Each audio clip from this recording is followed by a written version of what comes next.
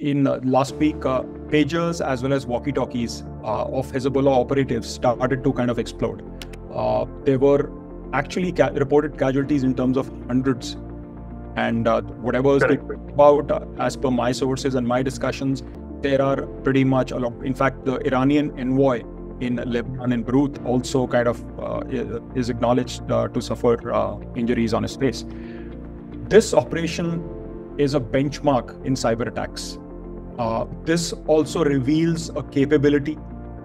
This reveals a mission mode weaponization of the cyber mode, specifically weaponizing the supply chains.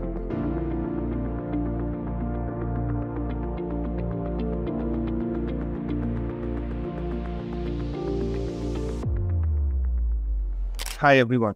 When we decided to discuss the current war in Israel, especially what's changing with it, we were faced with a very interesting question.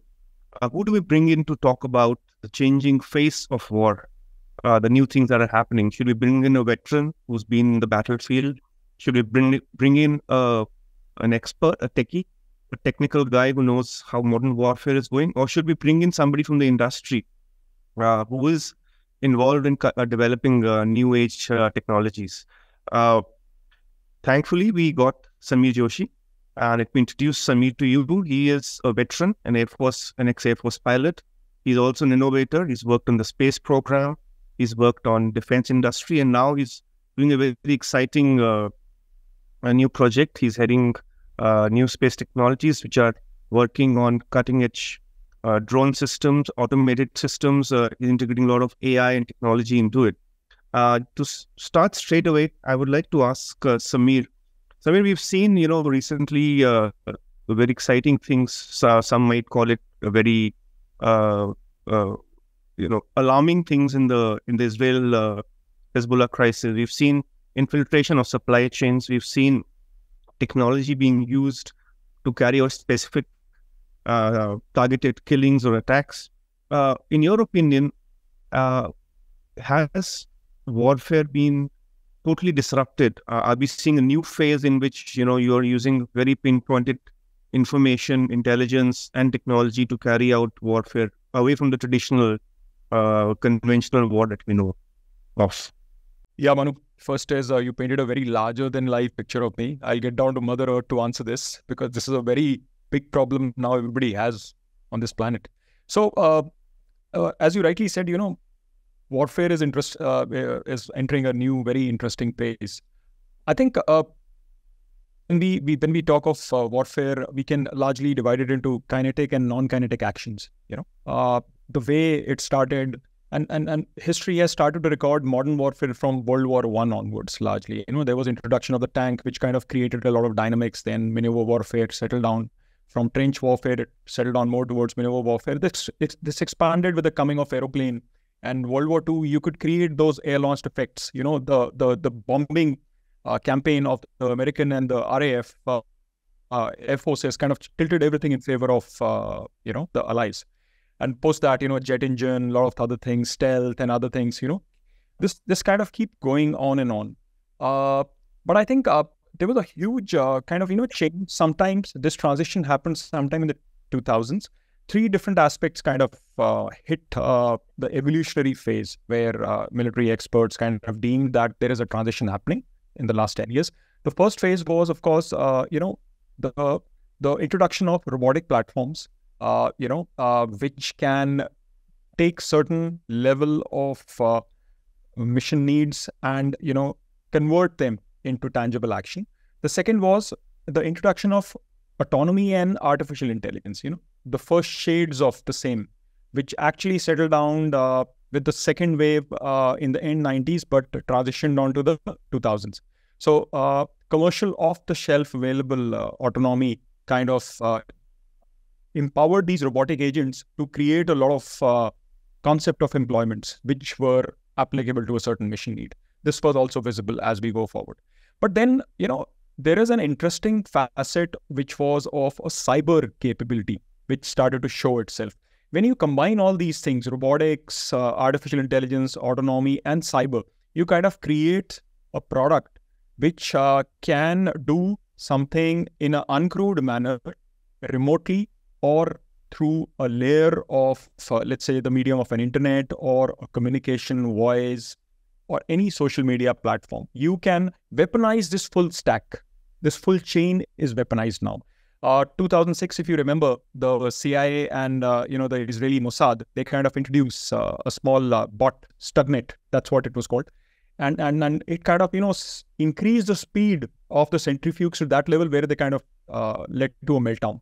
This was the first known major intervention through the cyber medium.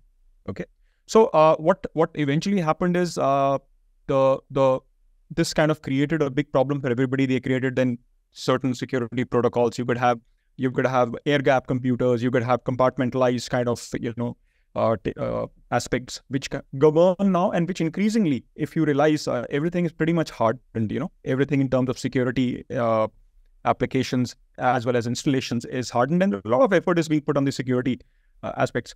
But in spite of this, there were pagers and walkie-talkies exploding in Lebanon. Now, this makes a very interesting statement, as you rightly pointed out, weaponizing the supply chain. And yes, so Sameer, I wanted to ask you on that. So people have seen this. I'm sure this was underway. A lot of people are trying to gain this capability, but weaponization of a supply chain has a very far-reaching consequence just beyond pagers and mobile phones, because the supply chain today in today's world is so globalized. You don't know which part is coming from where. So what are the risks that you see here, even for conventional warfighting platforms? So if you recall, in last week, pagers as well as walkie-talkies of Hezbollah operatives started to kind of explode. There were actually reported casualties in terms of hundreds. And whatever is about, as per my sources and my discussions, there are pretty much a lot. In fact, the Iranian envoy in Lebanon, in Beirut, also kind of is acknowledged to suffer injuries on his face. This operation is a benchmark in cyber attacks. This also reveals a capability. This reveals a mission mode weaponization of the cyber mode, specifically weaponizing the supply chains. So what happened was there was this company from Taiwan which makes these pagers, and there is another company in Hungary called BSC which got this license from Golden Apollo, the maker of the Taiwanese pagers, and kind of started to produce these pagers. Now, nobody knows where BSC in Hungary, who's behind BSC in Hungary, and it's an acknowledged fact, it was a Mossad front. So a supply chain where the pager is imported from a Taiwanese company goes to Hungary and it ends up in Hezbollah operations. It didn't happen overnight. This would have taken years for Mossad to kind of infiltrate, get the confidence of all operatives from Hezbollah. And we naturally know why Hezbollah has shifted to pagers. The Israelis are able to triangulate their mobiles, and next is they receive a small diameter bomb through the window. And this is the story. So they got down to low-tech pagers. They kind of, it takes a while before you are able to triangulate the position of a pager because it goes through the medium, partially through internet and otherwise. But the Israelis were on top of it. What we can see, and we can clearly say, since 2006, the second campaign in Lebanon, Israel has been upping the ante in terms of preparing to take on Hezbollah, because it considers, and because of which it left Hamas in the bay and kind of ignored some kind of things, it considers Hezbollah as its number one enemy. Hezbollah is the tip of the sword for attacks by Iran on Israel. This is a known fact. Iranians are supporting it full time. There's a full presence. Now, coming back to how this happened is, we are seeing a transition from operations against Hamas in the Gaza Strip, and Israelis now have it under a bit of control. Yes, there are small elements. While I'll keep the politics aside, hostages are still there. There is going to be a peace deal negotiated, etc., etc. But largely, the Israelis have finished and are on top of the military op to contain Hamas. There is a small element. There is still, we don't know where Sinwar is hiding and where is Ontaraj is, but that's something which will continue. What they've seen, and you would have been noticing, a lot of heavy weaponry has been moving to the north over the last couple of months. Israelis are ready to poise. In fact, when this pager incident happened, I was thinking that this was totally to neutralize the command control chain. so that there was total indecision happening in the Hezbollah cadre, and kind of launch an attack. But this does not happen. So the attack was primarily to, one, inflict maximum damage through a certain medium, so that there is chaos, there is disruption in the command chain. Second was to force these guys to kind of assemble at one place where, as you see about 3 days back, they knocked down the primary members of the special command group, which Hezbollah has. And they had some very serious casualties. Going back now, what actually happened is, if Israel has activated this measure, they know that the world knows about it. It cannot happen again and again. So that means it was a very important decision by the Israelis to take this. And this decision is part of a very well thought of kind of measure, step-by-step approach, which you see it unfolding in the last 3 days. First, create chaos. Second, neutralize the top command chain. Third is, if you see in the last 3 days, the airstrikes are targeting all the weapon platforms in southern Lebanon, which the Hezbollah has. And because they have intermixed that mostly with civilian assets, so, there are some civilian casualties also happening, but it is surgically removing that threat of the long-range rockets. You would have seen there is hardly any kind of rockets coming out of Lebanon. In fact, there was a report that they have also knocked down some ex-Soviet Union rockets which were stored in all these places. So this plan is unfolding. The cat is back. This can be weaponized, and the supply chain, this operation. But all I want to say is, Manu, specifically to address this would have taken years. If it has been exposed, you cannot do it again in the same way. So when we say the supply chain can be weaponized, it's not so easy. Okay, and it takes years of work, but at the same time, it widely brings out on the table the aspect that this is there now. America has been the Chinese supply chain. India has been saying, okay, let's cut down on Chinese aspects, etc. So this is a live problem. So, Sameer, I wanted to, tell our viewers a bit more about the kind of vulnerabilities these have, because, when we talk tech, we assume a lot of people understand what it is, but sometimes it's not that easy. This supply chain, what they've shown is that you can insert a small bit of explosive in something which is very difficult to detect. And this is a pager, mind you. What if something like this technically, you have a fighter jet in which you order a little electronic part which has to be replaced, and the Chinese or somebody infiltrates, and it's flying at Mach 2, a very expensive platform. Can that be brought down? Can this vulnerability also be used to bring down so many drones that India now has? Can this be used to take down an expensive war-fighting platform like a warship, a submarine? Because you see electronics everywhere, and what this operation has shown is very difficult to detect, a 3-gram, 5-gram explosive, but placed at the right position on a war-fighting platform, that can be quite devastatingly deadly. Absolutely. First is, I want to make it clear that it's not easy to do something like this. It's, while a lot of people and forums have gone ballistic over, suddenly our own mobiles will explode, our cars will come to a striking halt, and the aircraft will kind of nosedive and crash. This is not the way it works. I'll talk on the tech part first, okay? Then I'll talk on the supply chain. So largely, if you have to pull off something like this, there are 3 elements, right? The first element is the hardware itself. Any hardware, you kind of have to infiltrate, as you rightly said, 3 to 5 grams of explosives. There are many ways you can do a lot of things. We don't even know where it is. It may be even in the battery chemistry, for that matter. The battery is used because that is something which will totally escape the scanners, you see.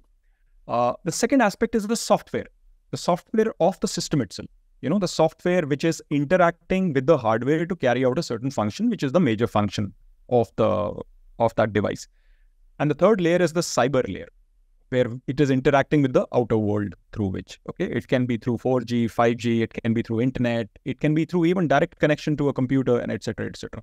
Now look at all the steps.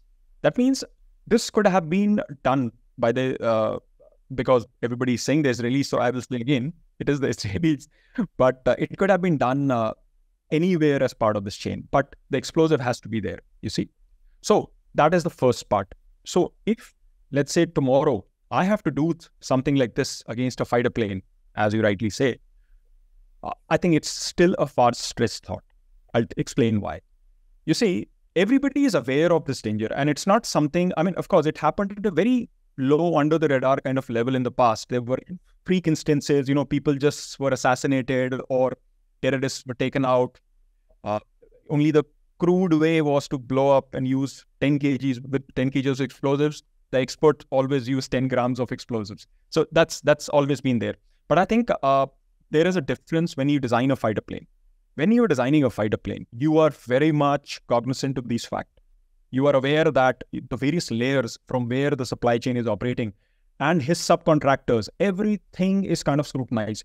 He has to go as part of the bill of materials. It has to be from a known source. But the most important thing which is done when designing a fighter plane, and I'll take you back to the F-35 example, is you source the supply chain through friendly countries, through contacts which are verified and through contracts which, in a parlance of, let's say, a crude kind of blockchain philosophy, you can verify. You will recall last year, the F-35 fleet was grounded because there were two components which were found by a contractor which had been, sourced from China. Correct, yes. Till the time that thing was not resolved, there was this, I think, 2-3 weeks, the whole fleet was down. This is the kind of seriousness everybody takes.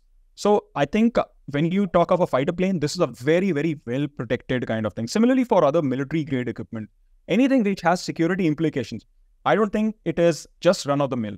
And this is where the dichotomy is popping up in India. Why? Because the drones, which everybody wants at a very fast scale, there are a lot of interdependencies still on a country like China. At this juncture, there is no country which can make a complete drone by itself. Even the Americans who are trying, and they have got this blue UAS concept where everything has to be non-Chinese, etc., etc. But I am aware that they are still allowing imports of motors as well as propellers. The components which don't have electronic emission or some kind of thing from China. It's simply because while we can take a dig at our own industry and say, okay, we are a little slow, but even the mighty American infrastructure, the mighty American industry is also taking its time to get into the subcomponents of the drones. And this is of a specific type I'm talking, the low cost, the low hanging fruits. We're not looking at very high end kind of things. That is a well laid out infrastructure in the US. So India now, there have been reports, people have been just shifting, getting these Chinese components. So people have again gone a bit ballistic on the same. I would like to point out that at this juncture in India, we do not have the full supply chain, which is kind of in motion. So a lot of sourcing is done through China. Can the Chinese weaponize that aspect? Certain elements, absolutely. Certain elements which need to be validated, verified. These are like the components which have some kind of emission electronically, or can be activated electronically, or can connect to the outside world. Please go back to what I said: hardware, software, and a cyber layer. If any cyber layer is interacting with any part or component of a drone or any kind of system, the vulnerability is kind of being laid open, because this generally is activated remotely. This is thing which is an insider job, then it's open to the full scrutiny. So you have to protect your supply chains. You have to get it from friendly countries. You have to get this. You have to verify, ratify the subcontractors. So when we are looking to indigenously and localize all these aspects, I think the government is, they're focusing on the right technologies, the right processes to get these there. But we will have to walk the tight line of availability to demand, as well as the mission effectiveness, what people seek. Until that time, we don't have an indigenous full-scale capability, full-stack capability, I'll say. We will be vulnerable to these aspects. So we have to find a way where we can validate and verify any subcomponent which is fitted on a system against all these contingencies, which, hardware, software, and the cyber layer, which make the whole system vulnerable. So I think we're trying to move in that direction. There are government initiatives to do that. It's not easy, like you said, because the supply chain is so diverse and the components are so many that sometimes some things can slip in through. But just to tell our viewers, we are in a very exciting phase of development in India. You are at the very edge of it. We are developing a lot of indigenous systems. You and your company have made swarm drones. You've shown capability of integrating automation to for newer applications. Can you tell us a bit more about that? Where do you see the future of warfare?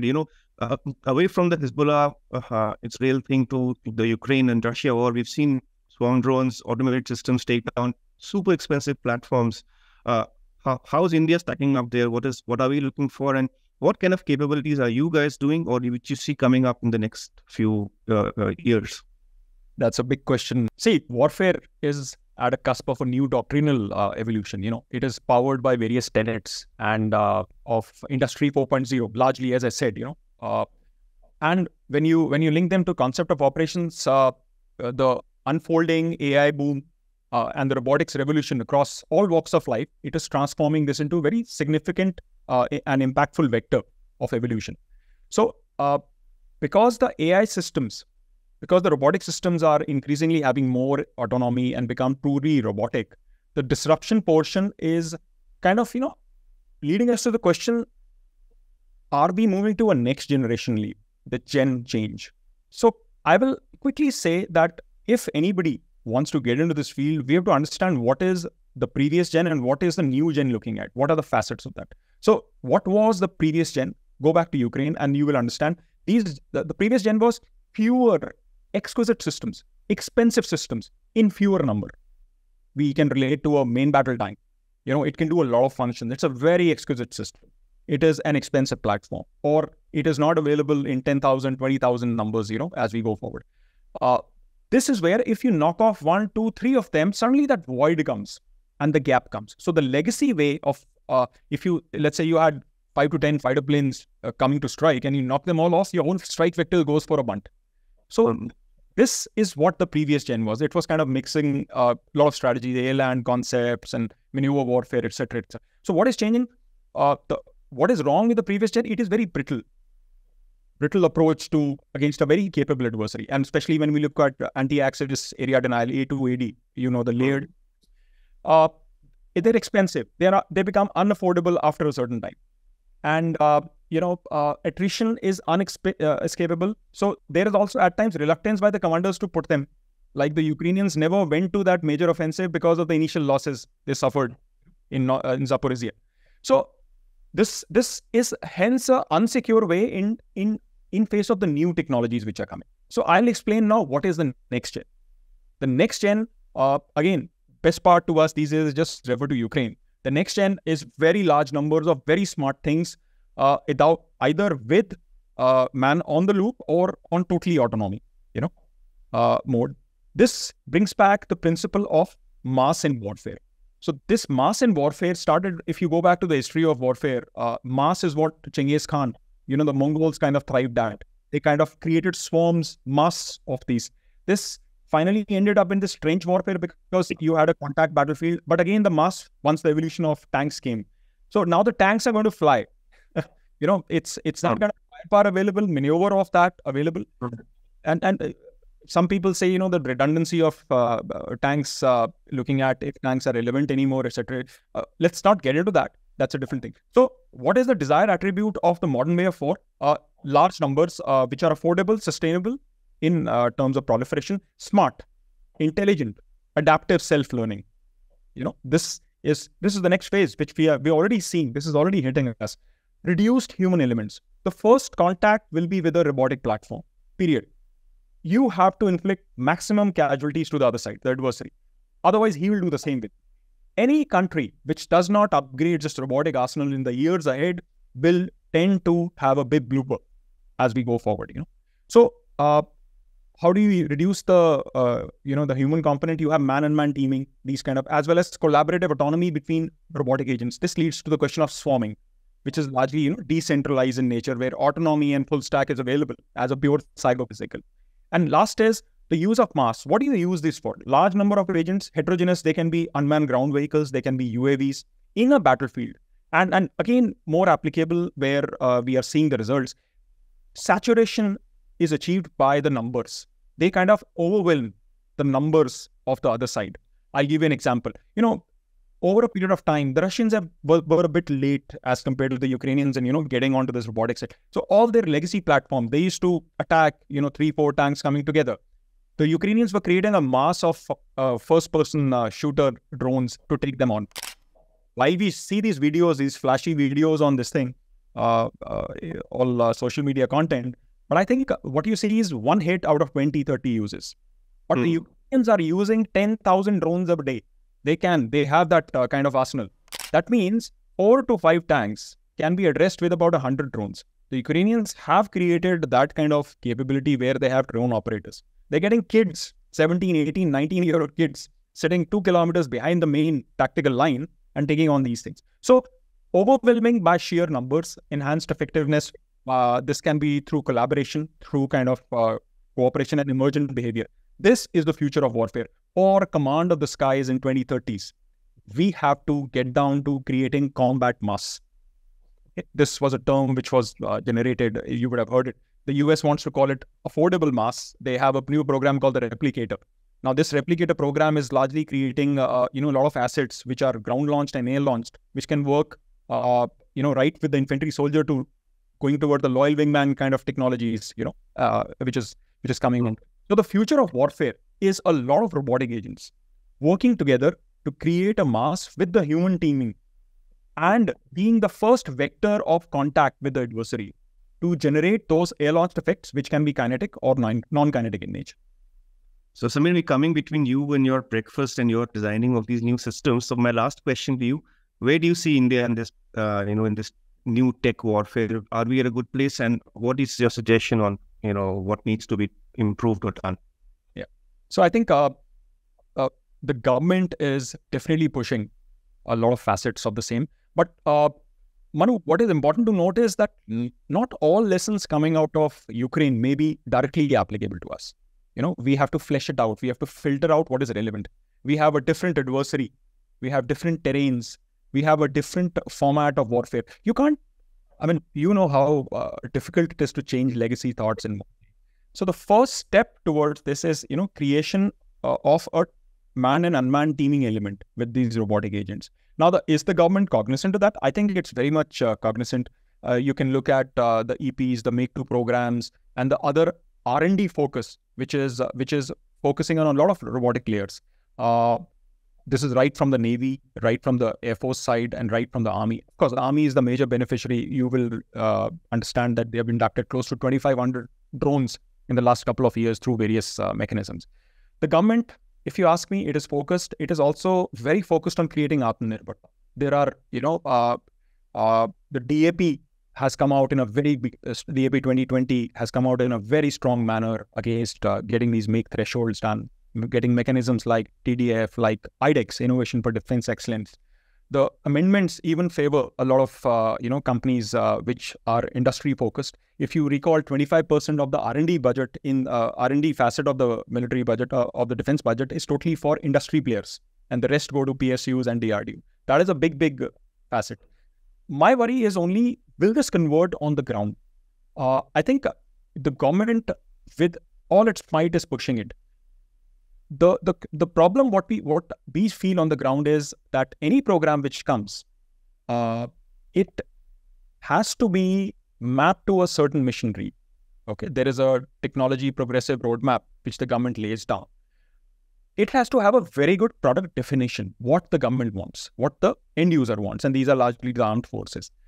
I'm seeing some disconnect in very hastily kind of putting certain programs there, which, because the engineering aspects are not very clearly defined and mapped to a certain mission need, will put a lot of pressure on the industry, which kind of works towards design and development or research or development of the same. There are problem areas which may also lead for unsuccessful completion of some of these. There is a lot of feedback which the government is taking on this. I just don't blame them, because the first step is always to put a policy in place, to put measures in place. And the first layers of feedbacks are now coming. I think there will be a lot of course correction. So is the industry ready to take on programs like what is happening at a DARPA or a DSTL in the UK, or what the Chinese are doing? I'll not say that in all aspects, in all frontier. The frontier tech is still open. Do we have research integrated environment with academia, industry, and the military, like in the US, which they have? We are still, all struggling as part of this. And one major problem is that we in India are a process-driven and not goal-driven. The day we kind of change this aspect, I think we will hit the nail on the top, on its head. Second and last part before I just say in this part of the question is that the industry needs to walk the talk. When the government comes out with policies, they're coming out with ease of business, they're giving you a lot of doles, they're creating these processes. IDEX makes an industry player like me, which is a startup wanting to be an MSME, work directly with the end user. There is just no process. So they are trying to, get this little thing out of the way. The industry has to revert back. Industry has to give a thorough completion to anything what they, claim that they're doing. This puts a lot of pressure on the industry. You will have to go through a lot of technology innovations, getting the right manpower. Manpower is a big issue. You will understand these are frontier tech.